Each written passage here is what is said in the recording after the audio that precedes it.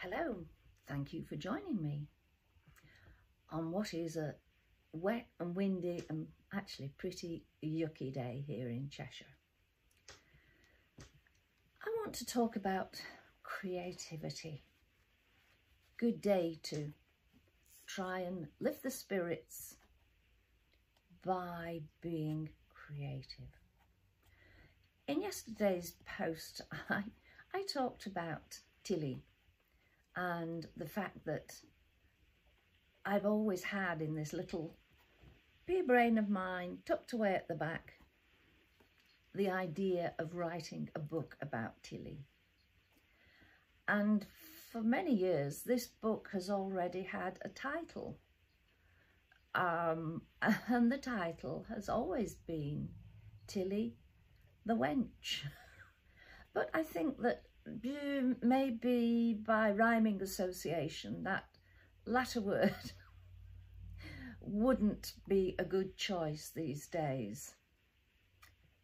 I will say no more.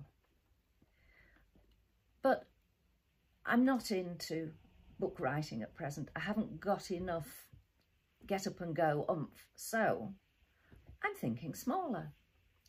And I'm going to, when I've recorded this, spend as much of the day as possible being creative by writing little pieces. Well, I'll actually be typing these to go in my granddaughter's memory boxes. The brain is slightly foggy at present, and if I just present myself with a blank screen, or if I decided to handwrite things, a blank piece of paper, that screen, that paper becomes like a field of snow. It becomes enormous, and where do I start? What do I do? And as a teacher, I was very much aware of this with children. Right, give them a piece of paper, write me a story. And you could see for some of them that look came. That's how I feel. There'd be others who would... But I always gave them ideas for beginning, and the main aim is to break down that field of snow. So either piece of paper divided up. Yes, some people like to do it very methodically, symmetrically, but I much prefer a haphazard approach, probably because that's my approach to life. But then I'll just start off by jotting down ideas in here. Once they're on the paper, I can develop them or ignore them, whichever I choose. And it gets them from being in here, so allows that space to free up to develop those ideas. Another way that we used to use was a good old spider's web. Put the initial idea in there, and then what you're going to do about it, and then break those down further. And maybe one of those will actually break off to be an idea of its own. For example, if I'm telling a story of what one of my granddaughter's fathers did, how he had stolen some tarts, or a jam tart. Not stolen, he just helped himself to one, and they were roasting hot, just come from the oven. But that was another story. And I might just put jam tart and then break that down, and it might lead on to other things that he had done that I wanted to include. But it gets that out of my head. But if writing isn't something that you feel you could do, maybe start keeping a journal. And again, you can get journals that have broken down ideas in it rather than just pages of blank whiteness. Or have a go at crafting. And I'm a great believer in dipping my toe into things rather than going full belt to start something that I might not like. And for this, buying starter kits. I've got one here. I hope the light's not reflecting too much.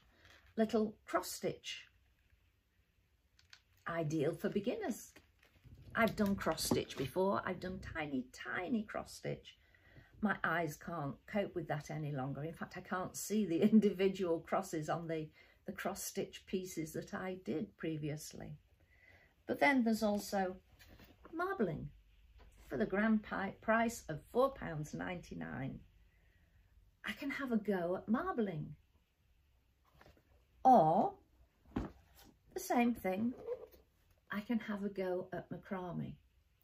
And I might find that I love both of those, love one of them, and will go on to develop that as an interest for the winter months ahead. But whatever you do, my lovely friend bought me this cushion some time ago. Go on, be bold, be brave, be you. That's the most important one, be you. Do whatever floats your boat.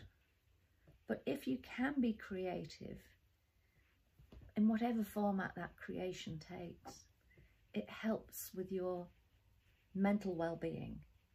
And anything that helps with our mental well-being helps with our physical well-being as well. And I might find that by the end of the day, I've been lifted by doing some of my writing.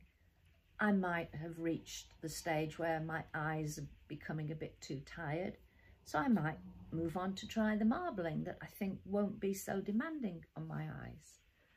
Or my spirits could have been lifted. I might don my waterproofs, grab my brolly and get out and have a blast of fresh air. Or not. But I'll be doing things. I won't be sitting thinking, I've got to do this, I should do this. That first step is always the hardest. Try taking a first step and be creative. Let me know if you do. I'd be very interested. But whatever you're doing, take care. And thank you so much for joining me. And I'll go and get on with my writing.